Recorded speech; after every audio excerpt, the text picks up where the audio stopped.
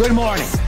It is time to skip the BS. It's time for Undisputed. It's time to talk about a podcast called The Edge that all too often sends me over the edge.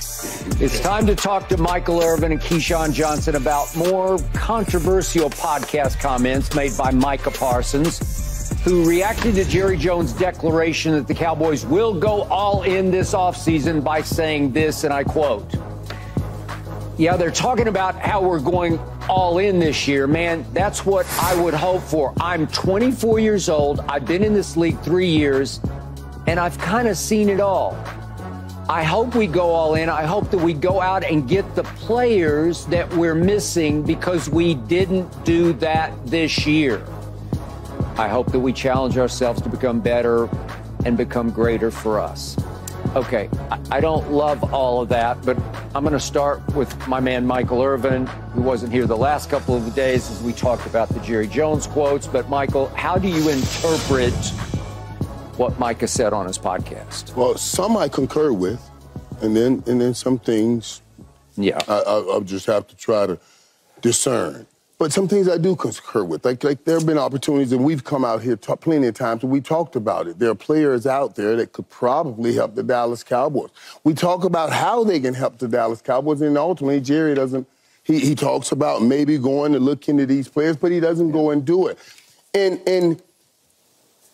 And just getting sometimes a player that you know is in an area of need can lift your team and say, in the whole building, now you see everybody's all in. They haven't done that in a long time in Dallas. They haven't got out and got a real game changer of a player. Are you talking like at trade deadline? At trade deadline, okay. And that's what he's talking about, at the trade deadline. Yeah, okay, we've seen enough now to know what you're missing. Let's go and try to fill a piece. Find a hole and fill a hole. Get a piece that'll make a difference on our football team. You could have got anybody to help our run game this year. That's a hole that the Cowboys need. You can find anybody to help stop them. Just at least inquire about it. And he's right in that sense. Now, I like what Micah Parsons also said when he talked about he was embarrassed.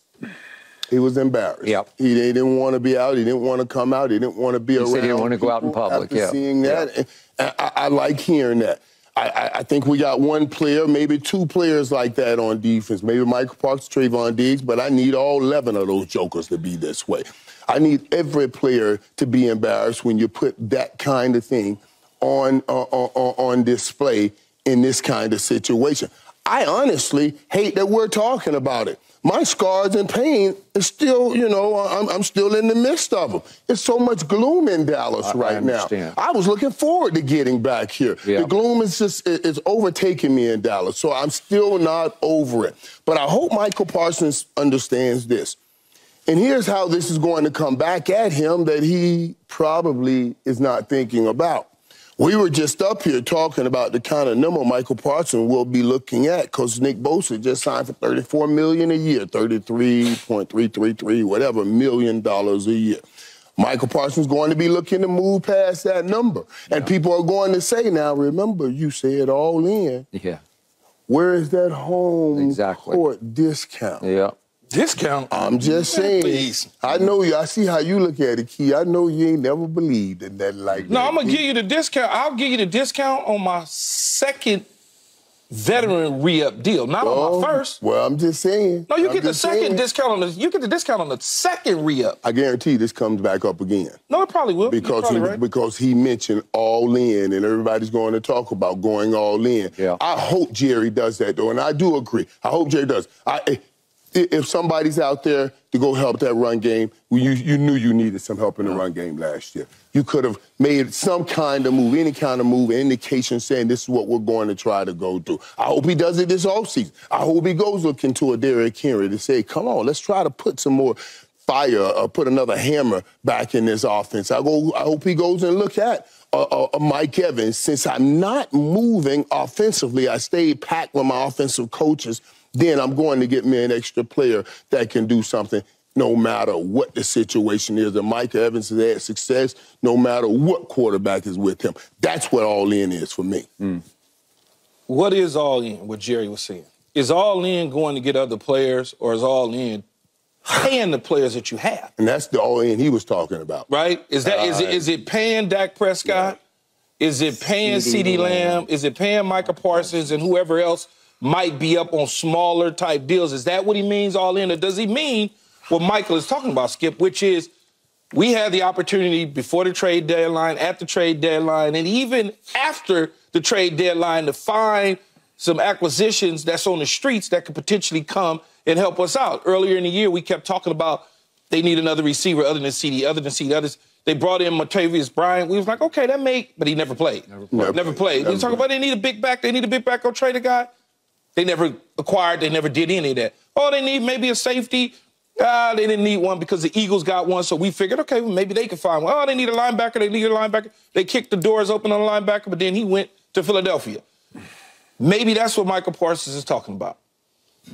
I'm okay with him saying that. There's no question about it. If he's there and he's looking and seeing there's certain things that's missing that could potentially help the team out, I'm okay with that. But now here comes the flip side, similar to what Michael is talking about. People are going to look at that big number, not take a discount as far as a big number goes, because I don't want him taking a discount. I want him to get as much money as he can. Take a discount 7 years from now, not right now. Okay. Okay, because on your first deal at $17 million for 4 years, it's a lot of money. But that, for an athlete, isn't life-changing the way the second deal is. Right, no doubt. So when you get the second deal and the life-changing money, now you could, okay, I give you a hometown discount. Key, that's you up here talking because you have been in it. But those out there looking and hearing it, they don't know that. Well, that's why I said what I said. For an athlete, it's not life-changing. Okay? It's not. Right. Because there's taxes. If you really invested it. Well, I'm going to give you the real, but I'm giving you the young, real perspective on that number. You got to cut it in half. You got to give your agent his money, your PR person, And so when your you break family that's been waiting on you to just mature like a stalk. You got to give them theirs, too. And you would be lucky, Skip. And you're going to splurge a little. You're going to buy yourself something. Come on, man. I live in a two-bedroom apartment with 6 people and roaches. I'm not about to sit up here and act like $17 million is getting ready to change my life. There weren't any roaches out here in L.A. They always say, I don't know. I don't know about roaches. They're around. Trust me, roaches and rats. But anyway, what I want to get at. I'm thinking about my first date. I took my wife out on. We were in a Toyota Corolla. The bottom of the car was out. Her shoe fell on the highway. What? I turned around and said, I'm going to go get that, baby. I just stick with me now. As soon as I get in the lead, shoe fell through the bottom of the car? We're talking about where we're coming from. Yeah, I didn't have, it was no bottom in the car. I had a car like that. I had a mat on mine. I had a mat over the top of mine. Me too. Yeah, I had a mat over the top. And she must have moved it, and the shoe fell out. I said, oh, God. Okay. Because of the metal, obviously, it gets all rusted. He rode it away. I had one, Michael. Okay. I sure did as a kid. And what happened when you got your first Cowboy deal? Did you buy a car? Me and her a car. Yes, I did. Okay. So, thank you. To speak about the money, okay, he'll get whatever, $37 million a year average, whatever that number is. People are going to look at that, though, and say, well, wait a minute, man. That's funny. Your postseason success, you 1-3, you got 1 sack in 4 postseason games. They going to point to that. They ain't pointing to save, discount, help the Cowboys, because Jerry got more money than God. The Cowboys have been one of the best teams at manipulating the salary cap. But Micah Parsons ain't going to be talking today. He's going to be talking to Jerry. And I have been in those negotiations with Jerry. And Jerry, Nick Bosa's money at 30 to 34, I remember Jerry Rice was the highest paid. And I went and talked with Jerry, the same thing. You know what Jerry said to me? He said one time, you know, Nick Bosa, or in this case, Jerry Rice, he has to pay state taxes. Mike, you're going to be the highest payer. Yeah, well, that's fine. I said, Jerry, that sounds real good. Let's stop playing. He's going to try all of that. You can do He's that. not talking to people. Michael Parsons is going to be talking with Jerry Jones. That's fine. That's all I'm saying. But Michael Parsons also got representatives that they want to get the most because they're going to get what they need to get off the top, too. And they want their brand. They want theirs. So when you look at it, they're going to be looking at the postseason success. Another thing that I did not like about what Micah is saying, you've been in the league 3 years. You have not seen everything. That's what he said. You have not seen it all. No. You've only been in the league 3 years. When you get to 6 years, 7 years, 8 years, now you've seen it all. You've seen it all. 3 years, you ain't seen it all. 3 years as a Dallas Cowboys, like 6 or 7 anywhere else. This is why I attacked you, Michael, and I attacked Skip. Because it goes back to the brand of the Dallas Cowboys and all the yeast that's put on top of it. I tell y'all it does not work like that. Micah has to just look, man. He's got to figure out how to become a major difference maker despite double teams, despite chips, despite all of those sort of things. I agree. Because people, you're the guy. You are the guy of the team. When I think of the Dallas Cowboys and that defense, I think of number 11. I don't think about no damn Diggs. I think about number 11. I don't think about Lawrence. I think about number 11. You don't even think about Deron Bland. No, I do not. Setting the record for pick sixes. No, I do not. I think about number 11. You do. When I watch the Dallas Cowboys I watch defense, 11. I'm looking to see fixated. I'm getting ready to see what 11 going to do. Where is 11? Is he going to split the double team? Yeah. Is he going to spin move? Is he going to close? Is he on the edge or lined up in the A? That's what I'm looking for. Okay. And that's the reality of it, Skip. So he's got to know these things when he's talking like that. Okay. I've gone back and forth lately with Micah, and from my heart, I want to love Micah Parsons. I'm trying hard to love him because he is a gifted young man. Yes. And there are stretches over these 3 years when I have been literally in awe of how he can impact and terrorize an opponent because he can wreck a game. I've seen it with my own 2 eyes, but I haven't seen it consistently down the stretch of the last 2 seasons because he probably doesn't have quite his man body yet, and he does get beaten up and worn down. He's still 245-ish pounds instead of 265. And for whatever reason, his sacks and his impacts start to fall off down the stretch. So here's the problem. Against Green Bay, just statistically, he had his worst pass rushing game of his career. I'm just talking about raw numbers. And that's all I have to go on. My eye test told me he did get 2 early holding calls, and that's big credit to him because he was getting none, but he did force those things to happen. But obviously they were down 27-0 before halftime, and you and I are just like drowning in it, and we don't even like to talk about it because it was... I'm still not well. It was beyond incomprehensible that the Dallas Cowboys could lay that big of a playoff egg at home with the 2 seed against the 7 seed with potentially back-to-back playoff games, the second one against the Detroit Lions, who we, by hook or crook, had beaten before, and we surely could have beaten them again to get back to our first NFC Championship game in, these 28 years. And that happened. And after that game, Micah Parsons ducked. He did not speak to the media. You and I both talked about going into this season, this was a crucial coming out season where he would take the team over on and off the field, where he would become the leader of the team because he's the best player on the team. And he ducks the media after the game. And I did not love that. So he waits a week and then he speaks on his podcast, which obviously is unchallenged. So you're not talking to the reporter, so nobody can cross-examine a quote like this where you say, we got to get the players that we're missing because we didn't do that this year. And we sit here and say, well, what exactly did you mean? Are you talking about the trade deadline or before the year? Well, here's the hypocritical 2020 hindsight of that. Going into that Green Bay game, you flipped around and you said, I think they're going to the Super Bowl, right? Yeah, they beat, I don't know what they did something. And they beat Washington at the they looked good at something, and they got the 2 seed. Okay, but you said, you know what? I'm going to flip my script, and I'm going to go. They're going to get to the Super Bowl. Yeah. You picked them to go to the Super Bowl before the season. I picked before the season. We're hanging in there. We got our pom-poms out before that game. Did any of the 3 of us think this was a deeply flawed football team? Because I'll be the first to say I did not. I'm talking about deep flawed. I didn't see deep flaws. I thought they were pretty good, maybe very good. If they could play up to their potential. Yeah, they have flaws. But you didn't say that. You said they're going to the Super Bowl. One of the flaws is they didn't have a big back, a powerful back. All right. That was but we had seen little bursts from Tony Pollard, who had a breakout year the year before, but he could not come back from what is a career-threatening defensively, you kept trying to sell me on what's the nose tackle's name? Was it Mosey? Mozzie Smith. You kept trying to tell me he could plug the middle. First round pick. He could plug the middle. He could plug the middle. Out of Michigan. They gashed y'all all year long in the run game. And Aaron Jones came back off an injury. He did. And had a field day. Okay. All right. I got it. But now you're looking back because you got 20/20 hindsight. But going into that game, you picked Dallas to win that game. We all picked Dallas. Absolutely picked Dallas. All right.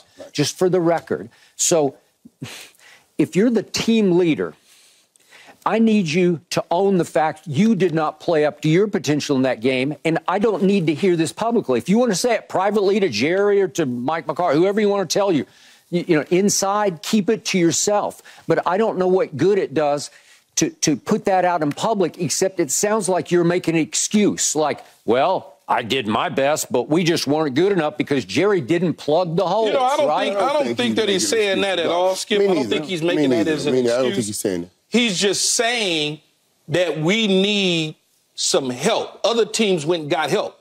Right. You laugh at me about Chase Young and the San Francisco 49ers because Washington said goodbye. Chase Young playing on Sunday in the Super Bowl. Well, he is. Okay? I don't know that he's had a whole lot to do with that. I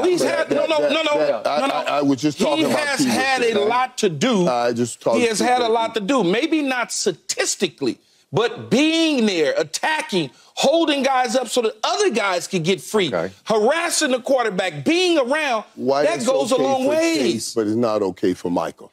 You see what I mean? What you mean it's not okay for Chase? You just said Michael has to do more than just being there holding people up. But Chase can just... No, I did not say Micah.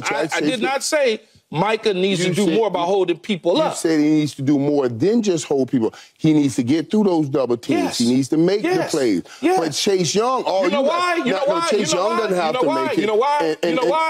Because Chase Young is not the leader on that defense. Nick Bosa is. Okay, Micah Parsons is the leader on y'all defense. Yes. That's why he needs to do more. Right. Chase Young is a piece. He's just a piece of garnish. And Mike Parsons is a baby piece. They're still learning. I mean, Michael, take the cowboy glasses off. Take them off, man. These are the reality glasses. If you was in that locker room... Michael Parsons has been all-pro all 3 years. If you were in that locker room... So he's doing things. He's playing well. He's playing well. I never what he's saying is, we need help. When I talk to you about each game is about gathering information. Each week, you gather that information. You knew what you needed at the trade deadline and what was possibly going to be an issue. How many years y'all gonna keep gathering information? So you try to feel that, and that's all I'm doing is explain what Micah Parsons is saying. From the information we gathered, we should make moves to go try to get players at the trade deadline that say, let's boost the areas that you need help from the information you gathered from the games prior to. That's what he's saying. I don't think Micah Parsons is saying, well, I'm not going to play well. I don't think he's saying that either. But I'm just saying, you just said Chase Young is okay. Chase Young don't have to get the quarterback with Micah Parsons. Chase Young is not measured at the same standards. It doesn't matter. His career is being revived right now. Micah Parsons is the face of the Dallas Cowboys defense, Michael. Come on now. He's all-pro all 3 years. You guys, come on now. Come on. Whoa. You can't be better than all-pro all 3 years. I'm not talking about... Do I want better playoff numbers? Do I want better playoff wins? Yes. But we're rolling down a wrong road here trying to kill Michael Parsons when he put us all-pro all 3 years. It's not killing him. It's explaining, Skip, about the things that he needs to do. Michael, if you was in that damn locker room and he came out there in 4 postseason games and gave you 1 sack and 8 tackles in 4 postseason games, could you only imagine how disgusted you would be driving home on that highway in that convertible Mercedes? Okay, and let me tell you how that sounds. Oh, man. I remember them playing San Francisco, and San Fran only putting up 18, 19 points in one game. Yeah. It does. So wait a minute. Ultimately, the bottom line is how many points do they put up, what the defense do. You want to focus on the sacks and all that stuff and the pressures and all that. You can do that. But the bottom line is 19 points in the NFL should be enough to win any game. And he held San Fran to that. So that's all I'm saying. Y'all got to give him credit for the reality of what happened. I'm going to leave it alone because I ain't going to never win this conversation with you when it comes to the Dallas Cowboys. It's a discussion, not a conversation, not an argument. It's just a discussion. I didn't say argument. I'm just saying it's just a discussion. I didn't say argument. So, Keyshawn, discussion. How much did Kevin Byard and Shaq Leonard help the Philadelphia Eagles defense? Not any at all. Not any at all. They were even worse than we ended up being.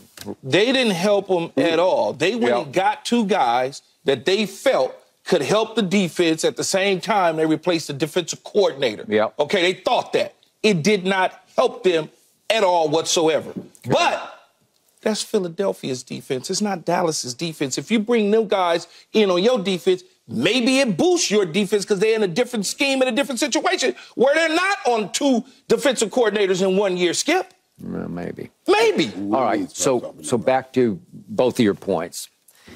At some point, Mike is going to have to put his money where his mouth is because Michael don't think so. Okay. Michael Irvin don't think so. Okay, but no, my point is the window was much more open this past season because you had the CD and Micah on these contracts, and you still had Dak on his quote-unquote old contract. And all of a sudden, Jerry Jones is facing 3 behemoths coming up. Because you got to figure this out, and it's not going to be that easy. It's going to be much harder this offseason to add pieces because you have to make sure about keeping the pieces in place. And they are huge pieces, even though they didn't give you anything in this postseason, right? And that's why the sale is not necessarily money, but opportunity. You know, you go to the Derrick Henrys or the Mike Evans, and I don't know that they're going to get top dollars, or but you can sell opportunity on them to them. They'll come in and they can be a special part of a special team and help this team get over the hump. That's the opportunity they could enjoy. They can enjoy. I don't care how you're looking at it. Derrick Henry, can you imagine Derrick Henry coming to help the Cowboys? The reason I don't like Can you imagine Mike Evans? The reason I don't like him with this, he almost made me cuss, Skip.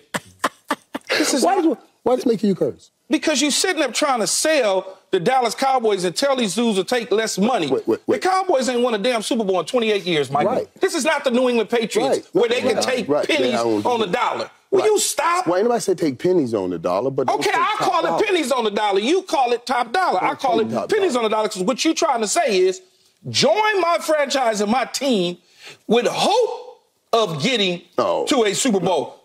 With the New England Patriots, Skip, they come to you and they say, hey, see 12 over there? That's what see 55 and 54 and 24? Come join us. That's correct. Because we're going to go to the Super Bowl.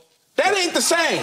It ain't the same. I hear you. No, you hear me. I want you to listen. So, Keyshawn, you're saying Micah shouldn't take 90 cents on the dollar when he negotiates his next Man, he deal? should get every damn penny. It ain't about... every penny. But what I'm talking about is a veteran guy who says, I don't want to go over here to this team for $25 million. I'll take $20 million and a chance to win games with the Dallas Cowboys. I'll take $22 million. There's guys out there that would. But I'd rather go to, personally, I'd rather go to San Francisco in the end. I'd rather go to, what? Those opportunities. I'd rather go to Cincinnati's in the end, Kansas City's in the end. Why would I want to go to the Cowboys and be home? Because you talk about them every day on TV. Michael, we ain't talking about Cincinnati Nobody care about that. Them dudes don't care about that. They do. You're trying to win a championship. All of them on social media, they obviously care about that. I'm trying to win a championship. We've got to talk about the Cowboy defensive coordinator, Dan Quinn. Will he go to Washington as their new head coach? Or will he miss out on yet another big job? Thanks for watching, Undisputed fans. Do you want more highlights from the show? Make sure to click that subscribe button for all the exclusive content from Undisputed.